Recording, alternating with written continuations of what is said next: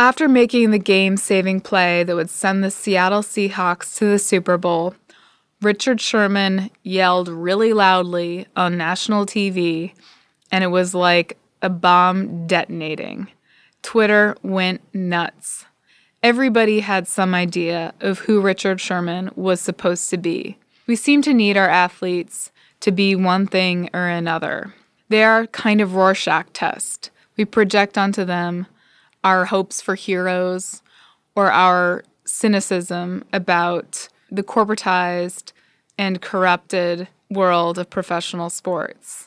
It is very hard for any of us, for a sports writer or for a fan, to let a human be a human, a complicated person who is ultimately impossible to understand.